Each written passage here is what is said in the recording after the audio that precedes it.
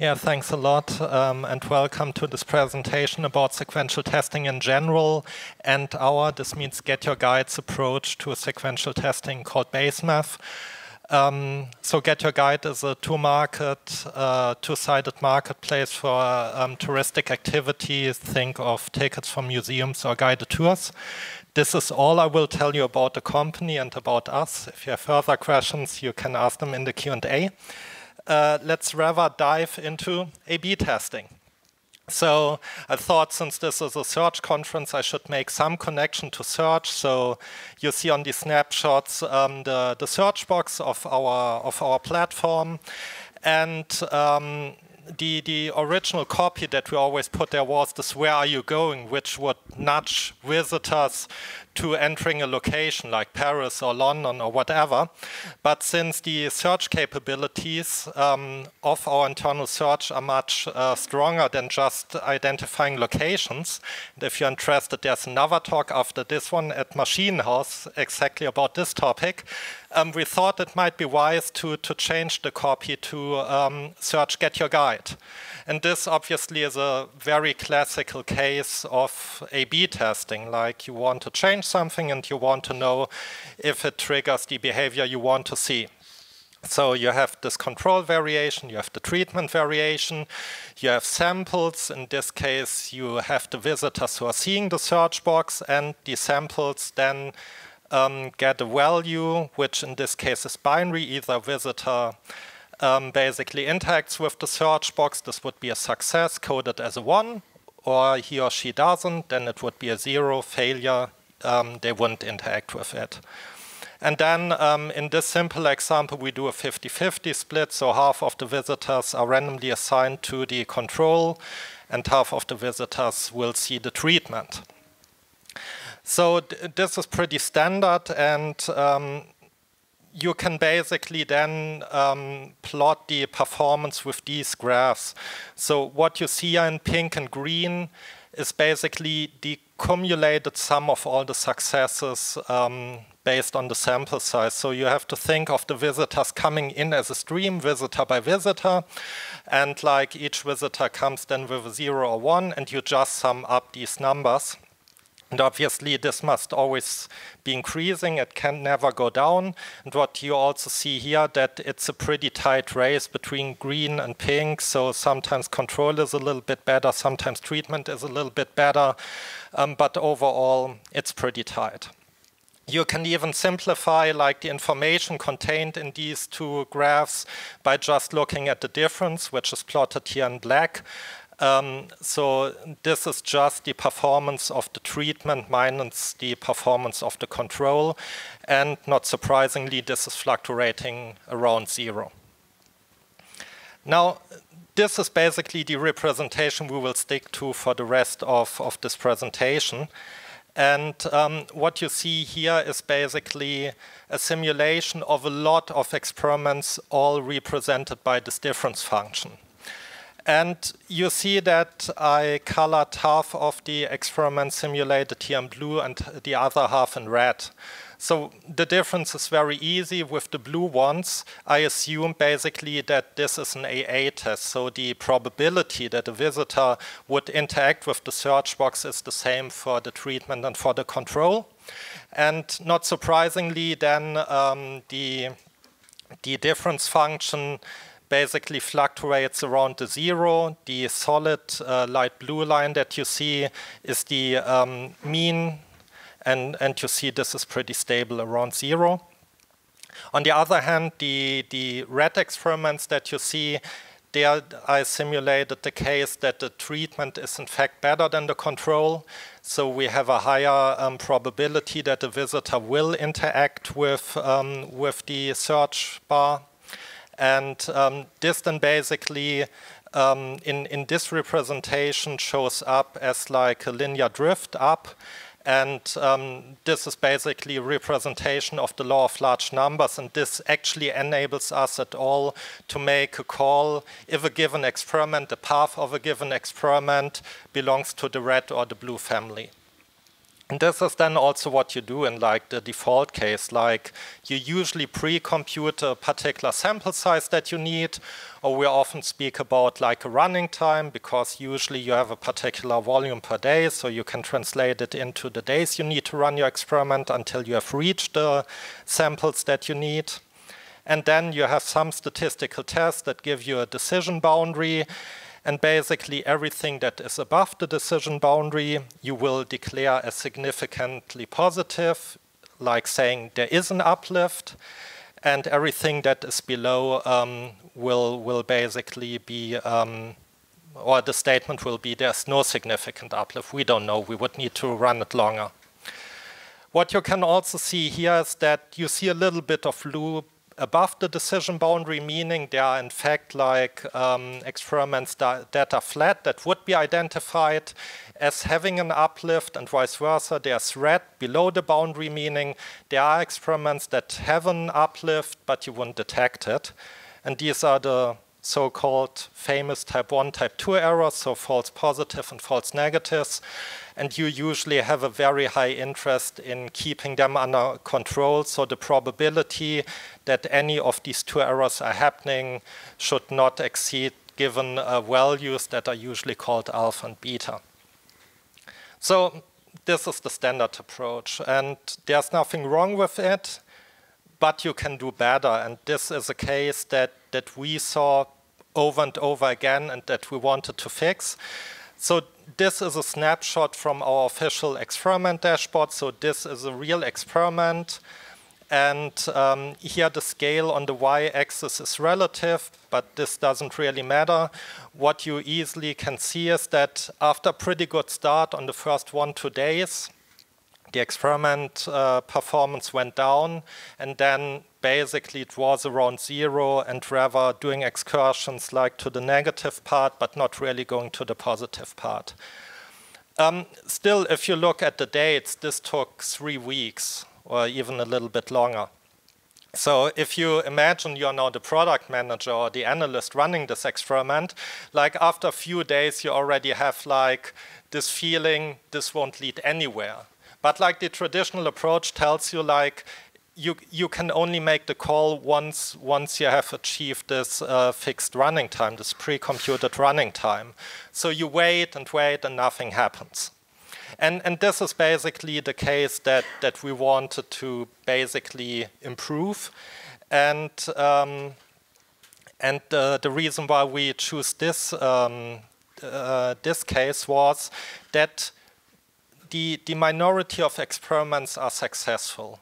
So this is taken from a paper, and I would take these numbers with a grain of salt, but in general, I would say like industry knowledge is that the success rate for experiments is somewhere between 10 and 20%. I think Andreas yesterday mentioned 8.91%, something like this. So yeah, it's way below 50%. And now you can do the easy math, like let's assume you have a success rate of 15% and you have some running time t, okay, then you run your experiments that are successful for the full running time, but the other 85%, if you can there save like, let's say 30% of your running time, then you end up with an overall reduction of your running time of roughly 25%. And if you're in a tech company and you run dozens or even hundreds of experiments, this is huge. Like this really enables product teams to iterate much faster. So, and this is where sequential testing comes into the game. Sequential testing are statistical approaches that enables you to stop dynamically. So you don't have to wait a fixed time, but you can stop earlier based on particular rules that the particular method gives you. And there are already quite a lot of approaches, and they are usually coming from clinical research. So this was the strong driver in the 70s, 80s, and 90s. And then also tech companies basically took this over and iterated on it. But we really didn't find like the approach that would make us completely happy. And so basically we invented our own one, and we called it Basemath. And what it basically provides is that you have the type 1 and type 2 error under control. You have a maximal running time given. There are also approaches that basically tell you you can run your experiment as long as you want, which for us doesn't really make a lot of sense because we want to plan somewhat what we do, like we have timelines and so on. So we want at least to know when we are finished the latest. Then we support both, like we support the streaming approach that I just talked about, like imagine visitor comes in and you see like every visitor one by one, every signal.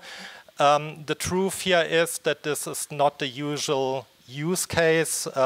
Usually the experiment platform in a company belongs to the data architecture.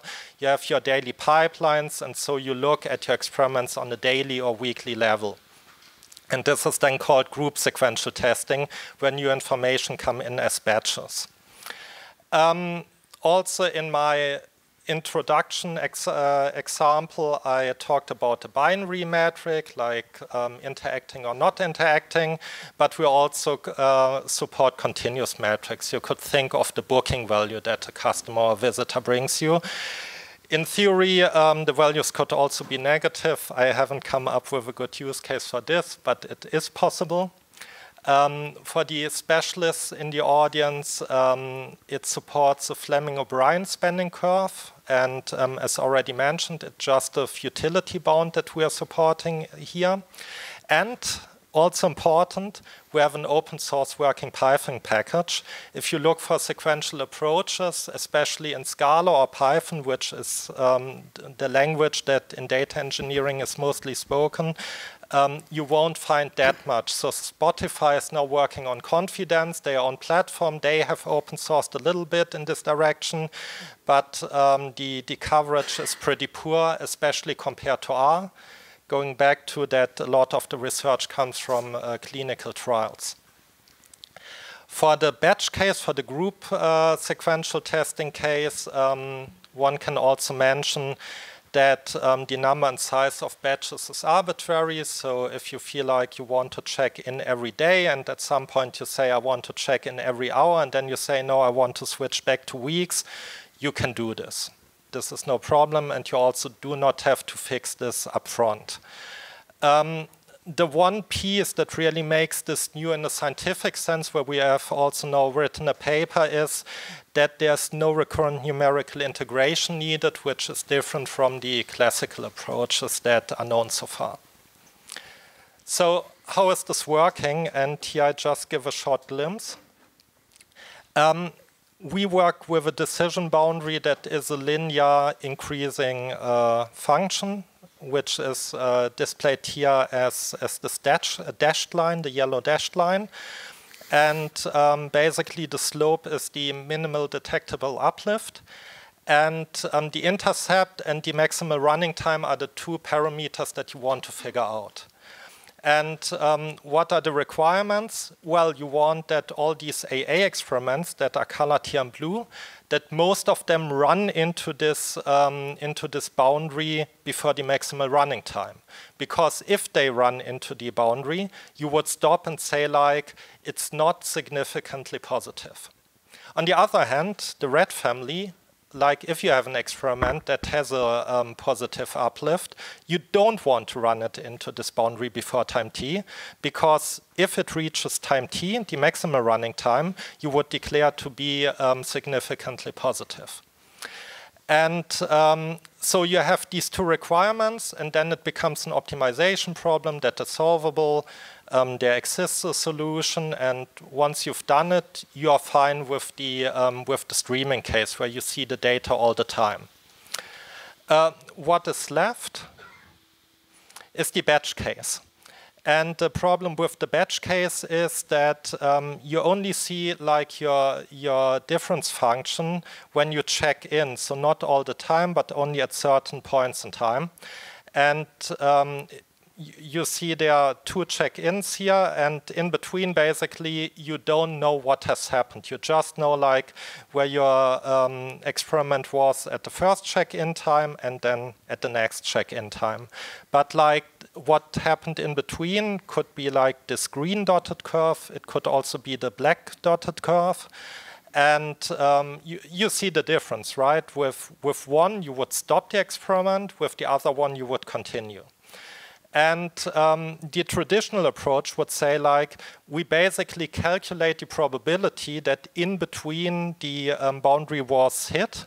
And then we adapt basically the decision boundary. We move them up to basically adapt for these missed stoppings. What we do instead is we basically flip a coin with this probability, which means that you could even stop an experiment, although it has never dropped below the boundary at these check-in points. This sounds a little bit strange, but it's statistically sound, and it avoids that we need to do all these recalculations. So basically, we change the way how we distribute the error to the different paths of the experiment. Having this said, let's see how this works in action, and I hand it over to Konrad. Thanks, Alex. So in the second part of the presentation, I want to show you how you can apply our open source package. First of all, the package can be installed via PyPI. So you can just pip install Basemath analysis. And then you can, of course, import it into your script and create an instance of the Basemath test. This Basemath test takes 4 different parameters as an input in case of a binary endpoint. So in case you have a conversion rate, for example. In case of a continuous endpoint, for example, revenue per visitor, you would also define this optional parameter variance A. So these input parameters are mean A, so basically your baseline conversion rate in this example, the effect that you want to detect in relative terms, and then your type 1 and type 2 error boundary. After you have specified these experimental parameters, you can output the required sample size and the intercept. And those 2 values are basically all you need to evaluate your experiment, as Alex already mentioned. Now, while you are running your experiment, depending a little bit on how your data set looks like, but in this case, we would define 2 accumulating variables and then loop through every experiment day one after another.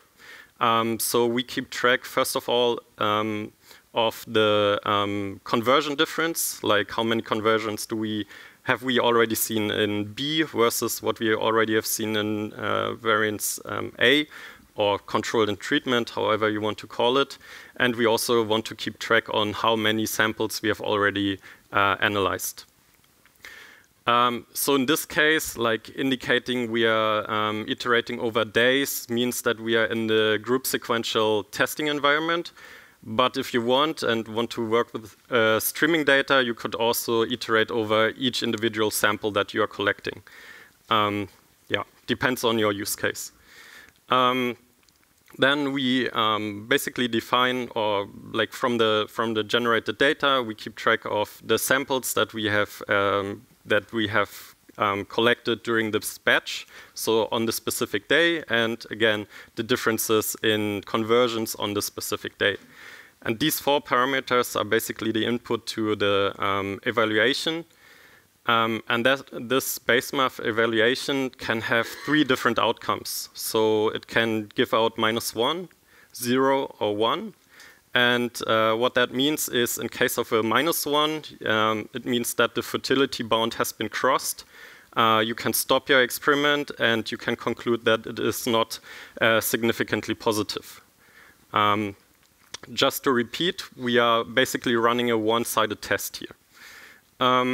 It can be 0, the outcome. That means not enough samples, it's inconclusive, and we continue running the test. Or it could be 1, meaning we reach the maximum sample size without crossing the fertility boundary, and we can conclude statistical significance, and of course can stop the test. Let me quickly show you how a output could look like. That's probably not readable for everyone, so let me try to make it a little bit larger. So here you have some synthetic A/B testing data. You have the different days, the visitors, the conversions of the two groups, the cumulated difference, the cumulated relative treatment effect, and then the two boundaries here. Let's have a look how that looks like. So this is pretty much what you saw in Alex's presentation. So you have on the x-axis here the days, and on the y-axis the delta in conversions. In this synthetic data set, I used a 1% uplift and also a 1% MDU or MDE that we want to detect.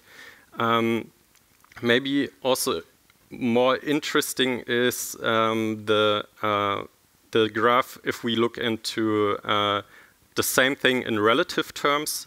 So you can see how this average treatment effect is stabilizing at around 1% as defined in the data set, and how this fertility boundary is becoming closer and closer. But in this case, we would conclude that the test is statistically significant, just because that's how we defined the data set, right?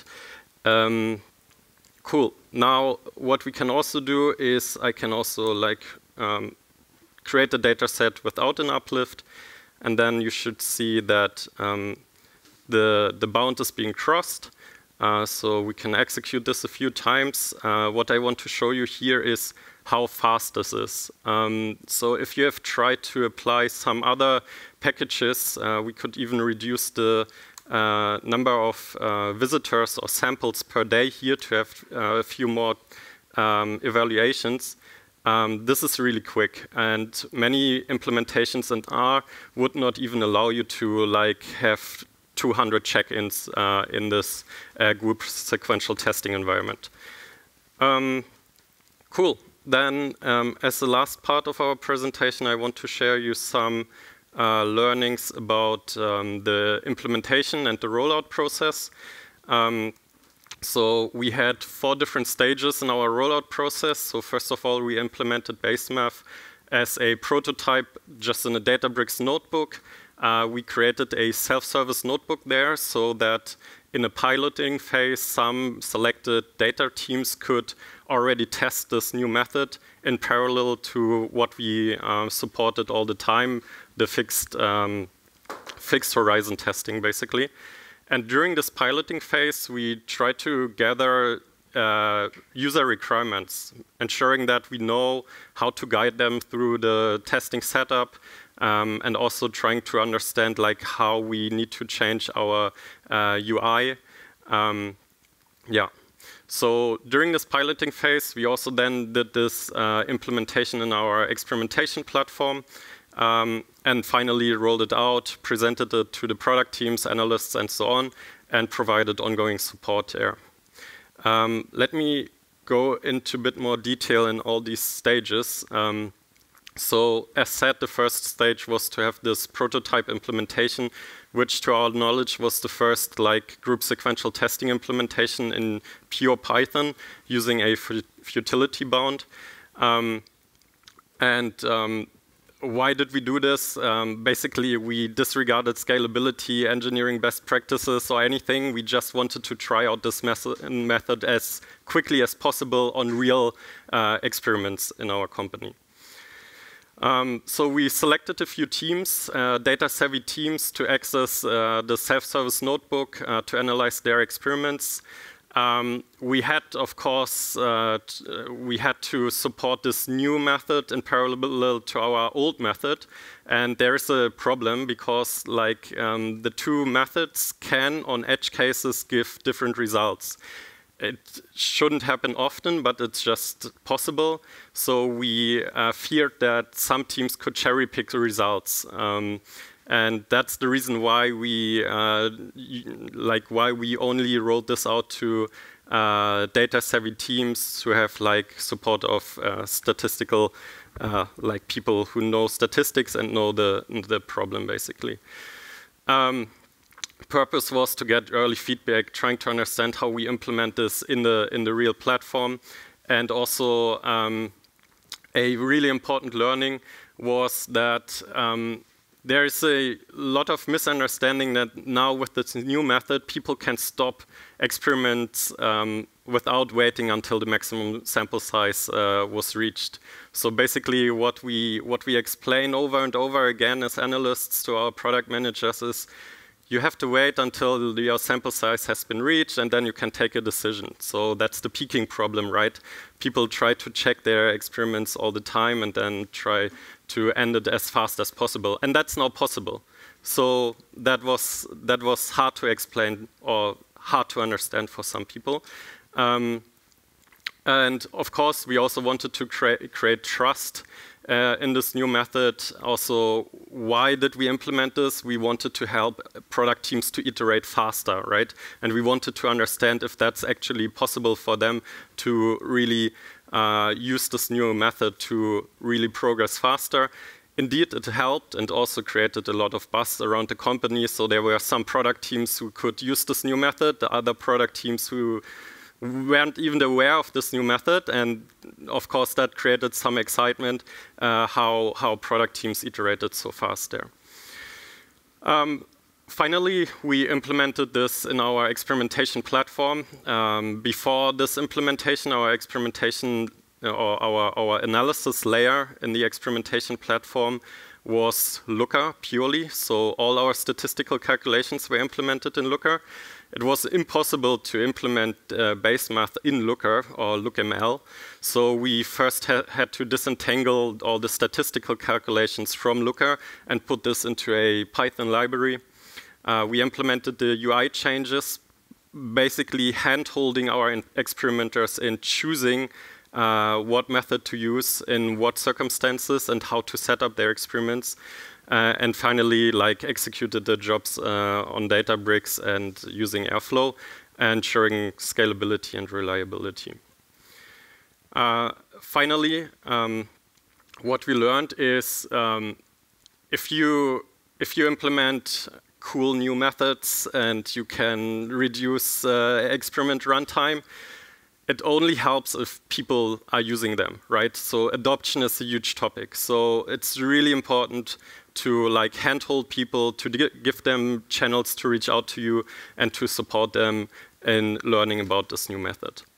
So summarizing this, my 4 main learnings. First of all, try to apply a futility boundary. As Alex said, or as you probably know, most of our experiments are unsuccessful. So try to end them as quickly as possible. Ensure adaptation, make sure that your method is being used.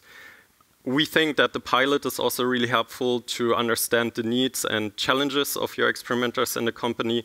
And finally, offer support. That's all from our side, and now we can answer any questions.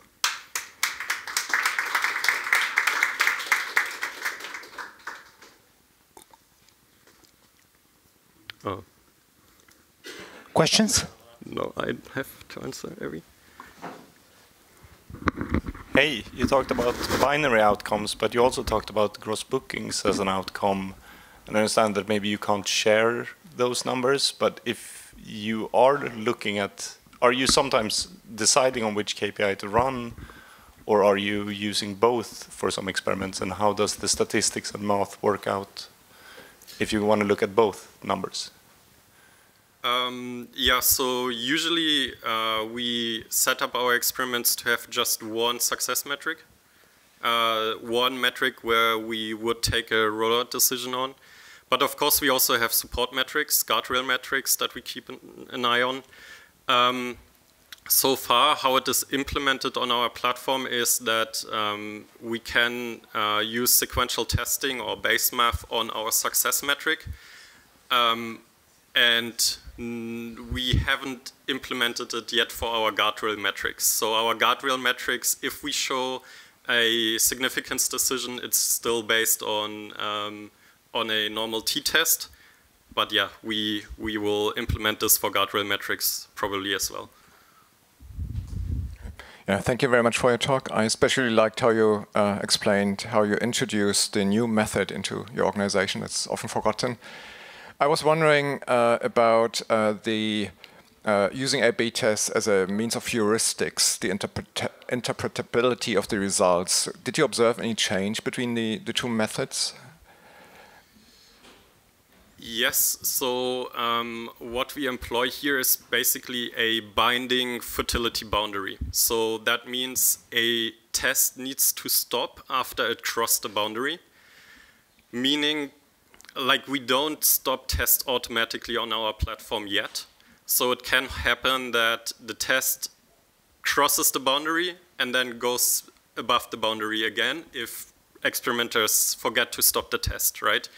And that led to some confusion if the uplift is like fluctuating around the boundary, and then at some point the product manager or the experimenter decided to stop the test, and then at that point it was above the boundary.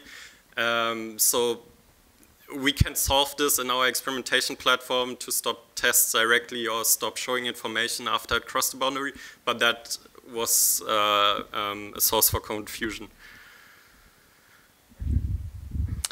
Yeah, thank you so much. I feel you, because I went exactly through the same, but on a JVM environment. One question I have is, why did you ditch, so you took the futility boundary, but the efficiency boundary you completely missed out. I guess there are some good reasons for that.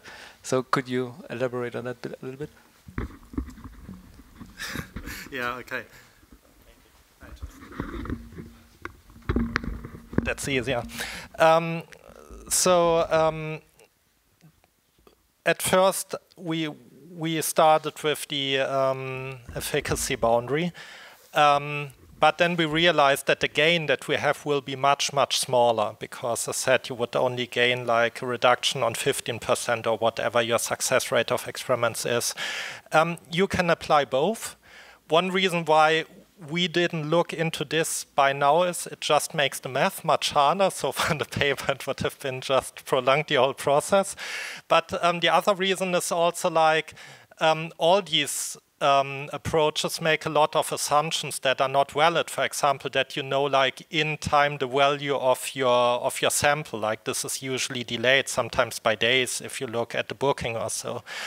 So like on paper, it's nice to have both, but like I don't trust it really, and so I'm pretty happy basically to give the experiment like this time to really show a good performance and not to stop it early in this case, especially as said, because it's not giving us so much gain in practice.